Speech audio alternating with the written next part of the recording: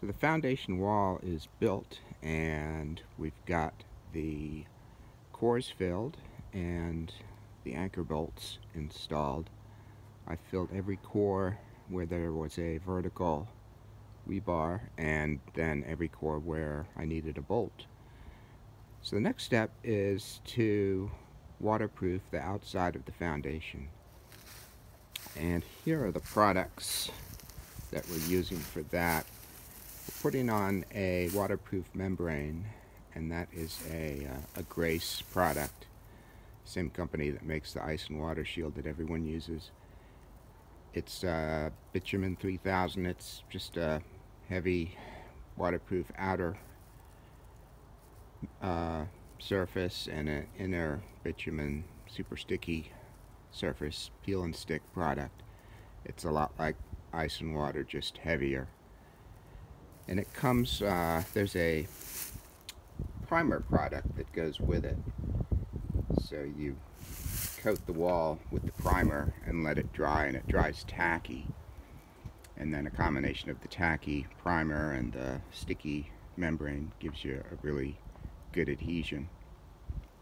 I also got a can of just liquid bitumen that I'm using to seal the edges and the seams, and also just for some problem areas where the old foundation and the new foundation meet, where it would be tricky to get the membrane adhered evenly.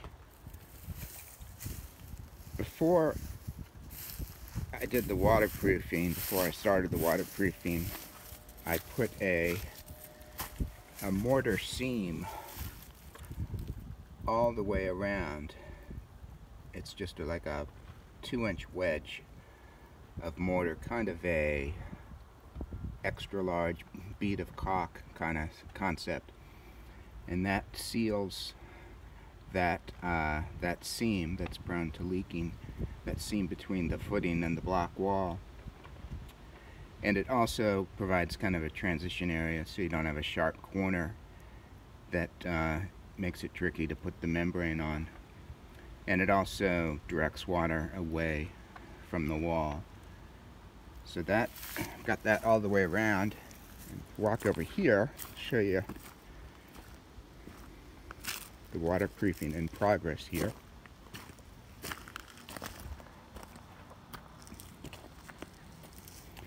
So this wall has the primer on it.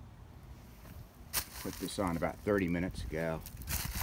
In this weather, it takes at least an hour to dry. And here's the finished product over here that I did a couple days ago. So the membrane sticks to the wall, which is primed. It goes across that seam and onto the top of the footing as well. And then all of the seams, the top and the bottom and the edges where two pieces meet, I've covered with the liquid bitumen. And here's the transition area here between the old and the new. There's the membrane I used, the Blueskin membrane that I used previously, which is fine. I just wanted to try something different. And this is where the old and the new meet, so it's just kind of slopped on a bunch of the liquid stuff to get a good seal there. So this primer is almost ready to go. I'll put on a few more pieces, work my way around, try to get this done today, and then tomorrow I can start putting in the drainage. See you then.